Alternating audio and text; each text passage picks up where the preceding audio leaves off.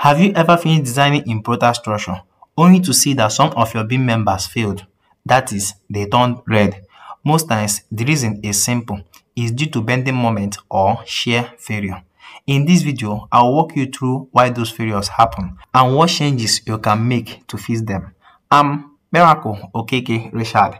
Welcome to SamGoz Engineering, and in this channel, I help you develop the required skills and enhance your knowledge to elevate your engineering career. So if this is what you want, you can quickly subscribe.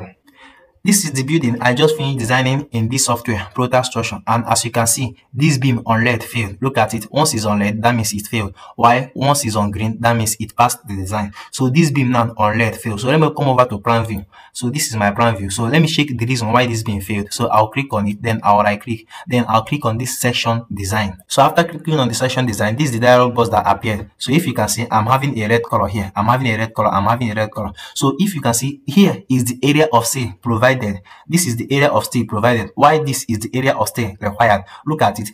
It means that to counter the moment acting on this beam, that we need to provide this amount of area of steel. We need to provide this amount of area of steel. But this software have provided area of steel, but it not provide up to this amount. That is why we are still having minus 15, minus 55. That's what, because it hasn't provided enough area of steel. So to increase the area of steel, what we are going to do here, you just will come here and click on this. Yes, if you click on it, see it's 3y16. Now you can, if you can see now, it's now passing. Yes, because I've provided enough area of steel. That means in this case now, I provided SS. I'm having additional 145.2 area of steel, additional 145. So the ones of green are the additional. Why this one is still remaining 103.24 millimeter square area of steel. So to increase, to make it pass, I'll come and click on this. So if you can see now, it's now passing. Sometimes if you are not getting up to something like 4y20 or 4 or 2y25, you can just decide to increase the beam depth. If it is failing, you can decide to increase the beam depth by coming over to this point, click on this. Once you click on this, a dialog box will appear. You check the beam that is failing and increase its beam depth. So let me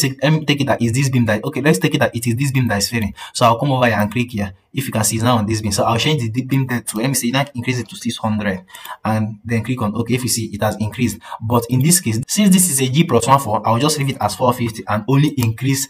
I'll just leave it as 450 and only increase my labor. I'll leave it as 450 and increase my labor only. So if you can see that it is now passing, it is now passing. What if the link is failing? So if the link is failing, what you do is that you click on this, then you decrease this link spacing. You decrease the link spacing for it to pass. That's if link is failing. So but now the link is not failing, so I'll increase this thing back to 300. So that's how to solve this link failure. That is how to, this one is called shear failure. So that's how to solve this shear failure. Just decrease the link spacing. You decrease the link spacing. Why if you are seeing lead here, for example, as me I'm having lead here, for example, let me increase this thing now. You can see that this is now lead in color, this is now lead in color. What this thing means is that there is no spacing between your bars. Let me just explain it now. Let me come over to this detailed drawing and explain why this thing is red in color. So let me click on this detailed drawing. Let's arrive to load. So if you see that it has now opened, so look at it here. What it means is that I'm having 1, 2, 3, 4, 5. That's 5 numbers of bar. It is failing because the spacing between this bar and this bar is too small.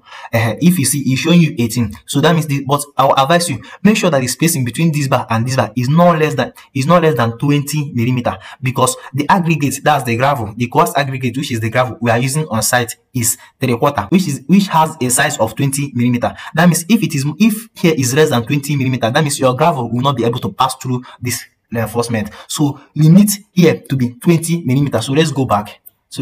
I'll escape. So if you can see, I'm having 5y16, so that is why I'm having 18. But since this I'm having 18 is less than 20. That means what I will do is that I will come here, decrease this. I'm having 30. You can leave it at 30 because 30 is more than 20. Your coarse aggregate is 20 millimeter, but I'm having 30 millimeter, so you can still leave it, it will stay past. So, but now what I'll do now, as me, I want to increase it to 5. What I'll do now is that I'll come and add another bottom bar.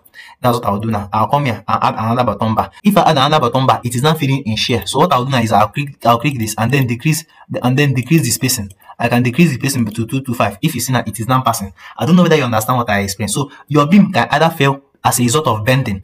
If it fails here, that means you have not provided enough reinforcement to counter the bending moment. That means it's asking you to provide enough reinforcement. If it fails here, that means it fails as a result of shear. That means you have to decrease your spacing or increase your beam depth. Here, if it also fails here, you can increase the number of your reinforcement. But here, if it fails here, you either decrease your spacing or increase your beam depth. Even here too, you can increase your beam depth. Why if it fails here? That means if it fails here, you should ensure that here is not less than 20 millimeter. If it's less than 20 millimeter, that means you have to include another bottom bar. Look at it, support bottom bar. If it is less than 20 millimeter, because your coarse aggregate is 20 millimeter.